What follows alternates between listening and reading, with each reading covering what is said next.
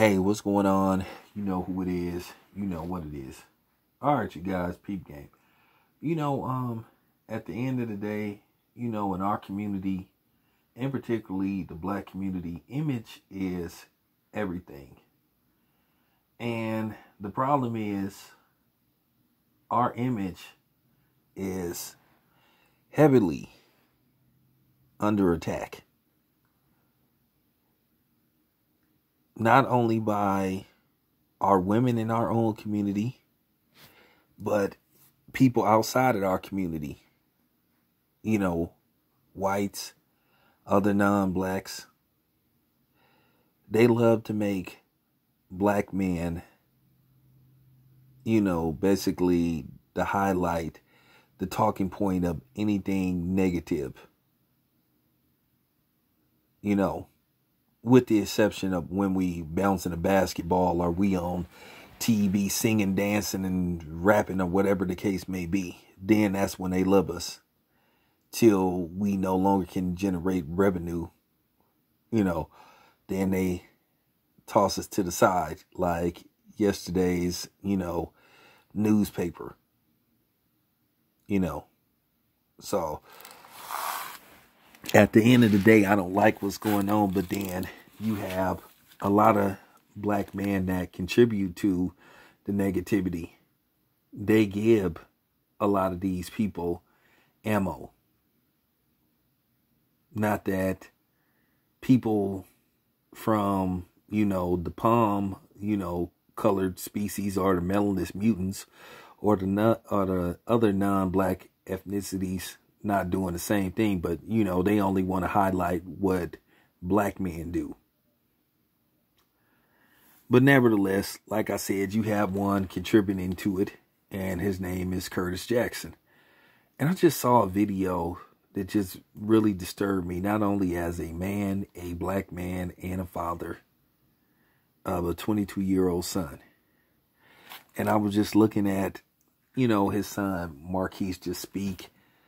And it's bad how 50 Cent and his son, Marquis, are at odds. And I seen this video. I don't know how long it was, how long ago it was, but, he was just speaking on a lot of different things, and he was responding to when, Curtis said that piece of shit, snitch, bitch, Mexican, who was more of his son than Marquis. And I just think 50 Cent just, act like a real bitch for that. For real. Marquis is his son, not that cornball Mexican snitch bitch. Because that's what he is. He is snitch bitch. And his status has declined dramatically, which I'm glad it has. But he thought he was slick trying to put out something on his Instagram, and he thought people was gonna bite and talk about it. Ain't nobody talking about your sorry ass. You're not getting no free publicity from me. But if Curtis spent as much time trying to patch his relationship with his son as he does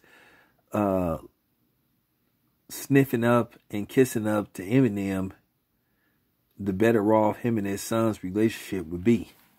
Now, before you come on here, because I know some 50 Cent nut hugger is going to come on here and defend, well, his son Marquis is grown. Why don't he reach out? Marquis is grown. Well, how old is Eminem? What, 48? But 50 Cent will defend him like it's nobody's business. This man then tried to start fights, threatened to fight Nick Cannon and other people. You know what I'm saying? And he already displayed that weird ass text that Eminem said to him about coming out there to ride his... Oh, man, I ain't even go... Whatever, man. But I'm just saying, you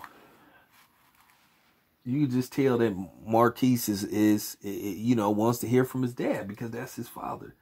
And this is why you have these, these stained, these altered, these fucked up relationships between black fathers and black sons. It's a cycle and it needs to stop. For real. I made sure that I was in my son's life. Despite me and his mother not being together, I didn't give two fucks about me and her breaking up. All I wanted to do is be involved in my son's life. And I made sure that she didn't cut me out of my son's life. She tried to, but I fought her ass tooth and nail. And eventually, in court, I prevailed. You know what I'm saying?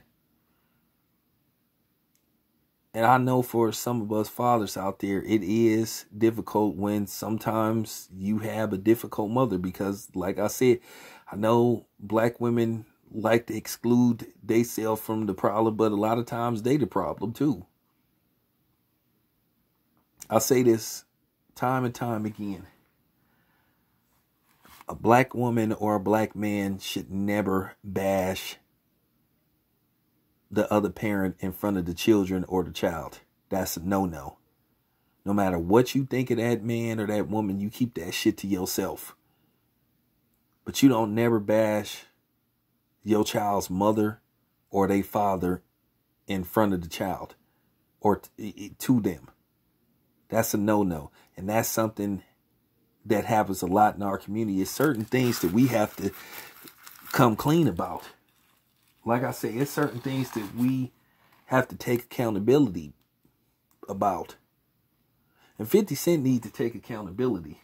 Because like I said before, 50 Cent got all the time in the world to troll and start beefs and talk shit about people. And most of the time, he only starts beefs with people that look like him. He seemed to disappear when somebody, that's part of the mayonnaise nation, do something. He seemed to disappear. He can't seem to find his Twitter or his Instagram fingers.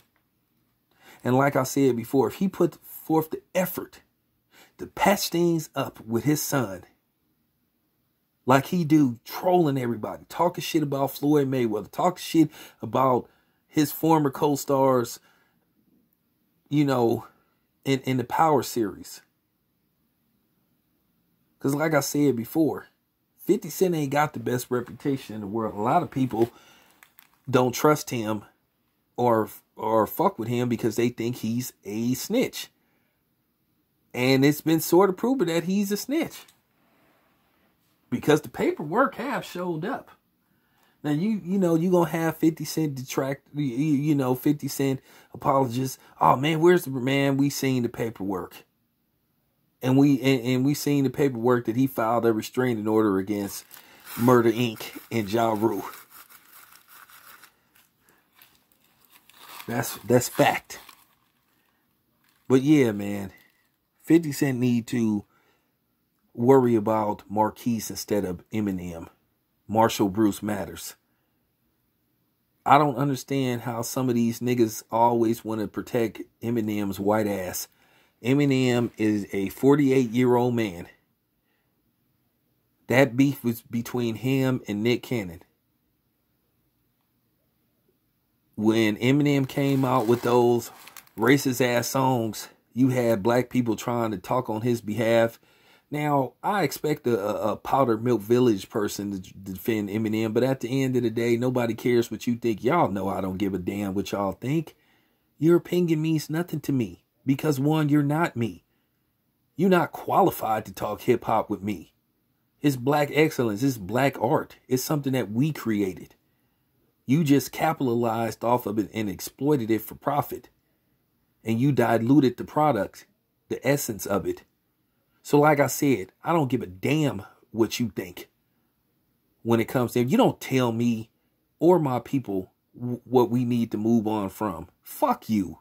You don't tell me to let go of that cracker saying all that racist shit about black people and black women. Get out of here. It's bad enough that we say it, but then you damn sure don't have the right. And then in music, we are going backwards with them promoting women like Megan Thee Stallion and Cardi B. But for real, I just wanted to say this and get this off my chest about one Curtis Jackson. Talk to your son, dude. For real, man. It's your boy Town Biz. I'm out.